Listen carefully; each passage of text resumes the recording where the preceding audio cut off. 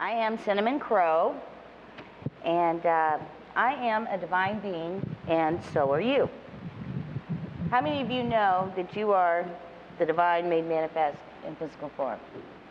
Yeah? A few of you? It took me many years to come to that truth and accept that as my own. You know, and I can still get so caught up in my day to day, you know, the family, the children, the work, the writing, that I can forget this simple, life-changing truth. And so I have to remind myself on a regular basis that I am a divine being. So before we get started, I want all of you to say with me, say it after me. I am a divine being. And so are you. Good. Now I want you to tell the people sitting next to you.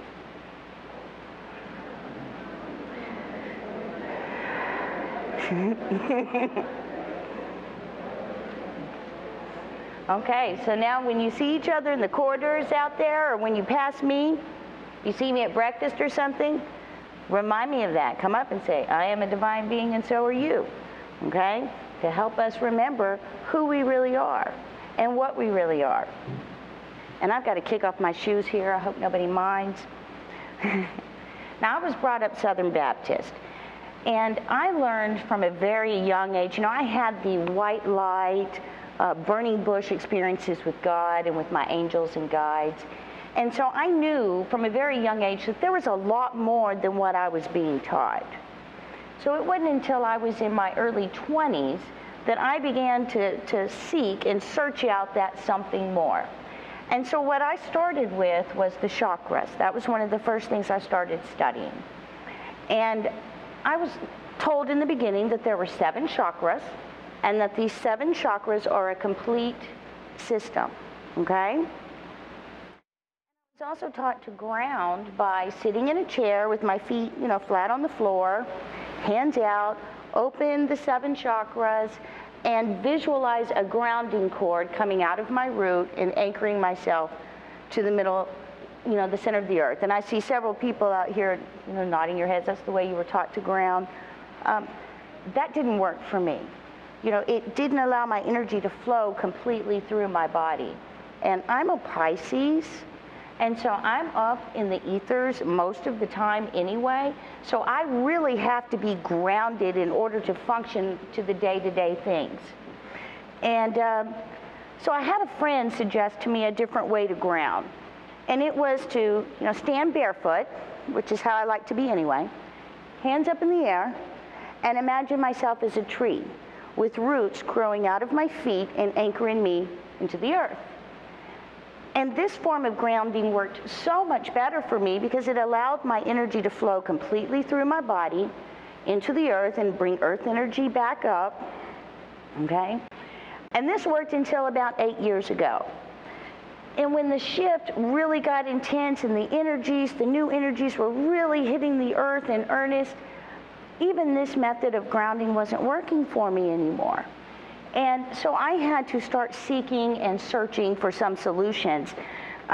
There were times during that time period, especially around the full moon, that 3 days before and the 3 days after the full moon, that I would be so amped up. I'd have so much energy running through my body that I knew if I could figure out how to channel that energy, that I could zap someone jogging across the street. I could just give them a little jolt. Not that I would, okay, but I thought that I could because I had so much running through me. And I was trying to work as an accountant in corporate America. And so, you know, I'm not getting any sleep on the full moon. If I get 3 or 4 hours a night during that week, I was doing good. So with no sleep and all this energy, I wasn't good for anything. So I was forced to start seeking out a solution. And I started by going back, right in the beginning where I started, going back through the chakras. And what I found this time was that there are a lot more than 7 chakras. There are a lot more, and they're called minor chakras. And I want to tell you right now, before I go any further, these are not minor chakras. Okay, I have worked intensively with these chakras, and all of these that I'm going to talk to you about today, with the exception of the soul star, are all included in my chakra zodiac healing oracle deck.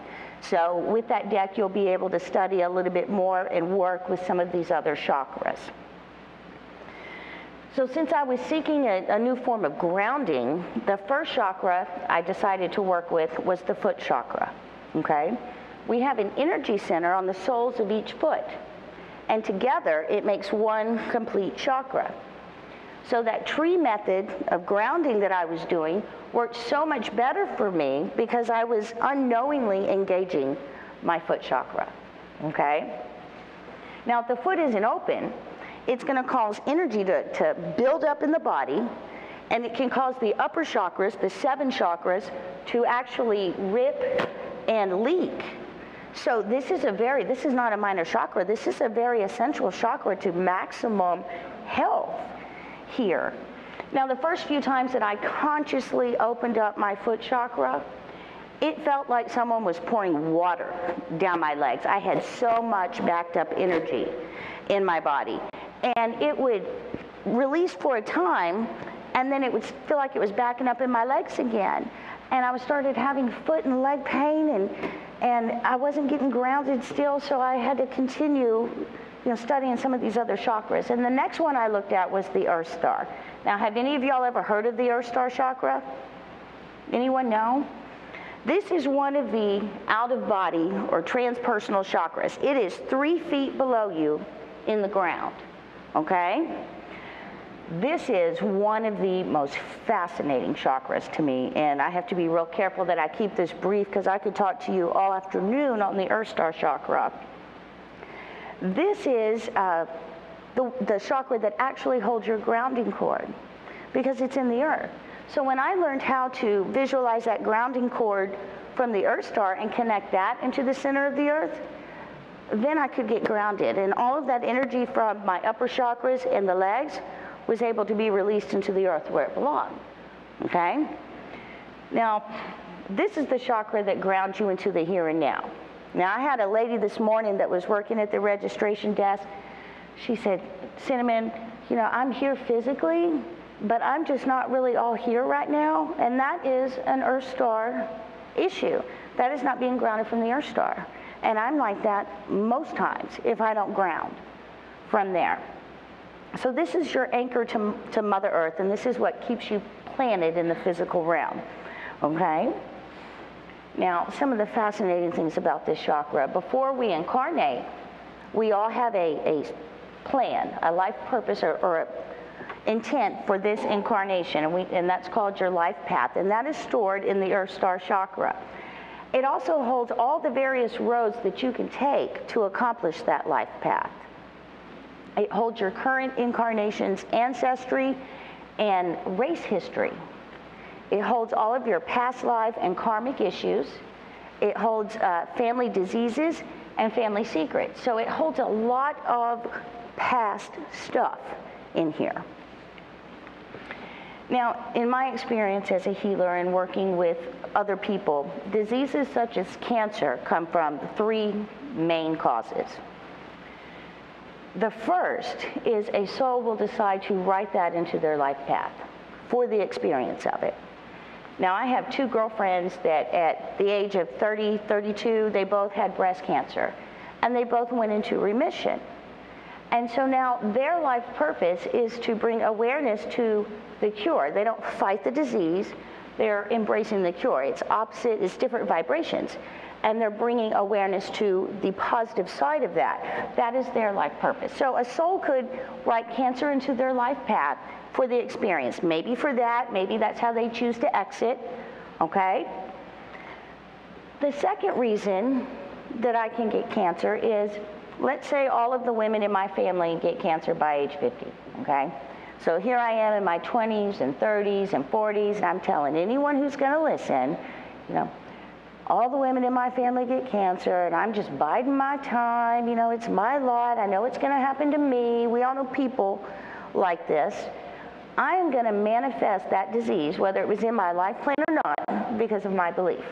I'm gonna physically create that through my belief.